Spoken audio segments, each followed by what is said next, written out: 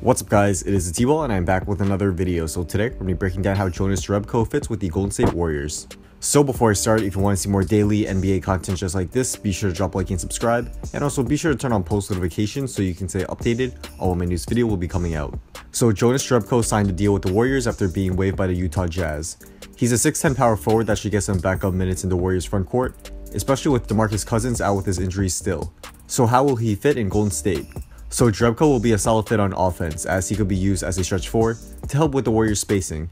He shot 41.4% from 3 last season with the Utah Jazz, and I think that percentage may go up even more by getting open looks playing next to guys like Steph Curry, Kevin Durant, and Klay Thompson. He should be deadly from the corners, as he shot about 50% from there last season, and hopefully he'll get a lot of looks there. We may also see him at the 5 at times as well, as the Warriors may look to play Draymond Green less there and save wear and tear on his body until the playoffs. Jerebko can stretch the floor and be a nightmare matchup for traditional centers to guard him from the perimeter. He is also a decent rebounder, and the Warriors are going to need him to get physical and get boards in the paint, with Cousins out and when Draymond Green needs a breather.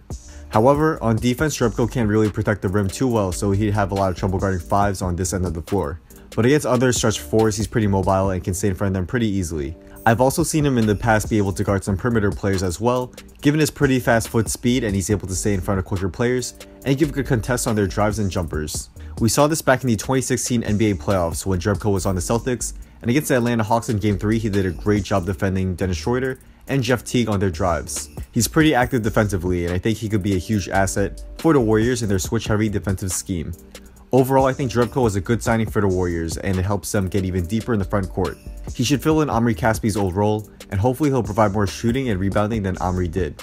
I think he'll play well, and I'm excited to watch him play in Golden State.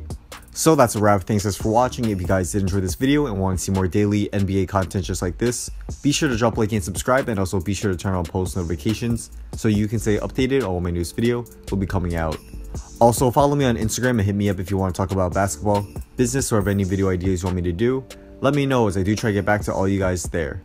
Drop a comment down below on your thoughts on this signing for the Warriors. Do you think it was good or bad? Let me know, as I do read all comments, and I'll definitely try to get back to most of you guys here as well. So once again, thanks for watching, and hopefully I'll see you guys soon for my next video. Peace.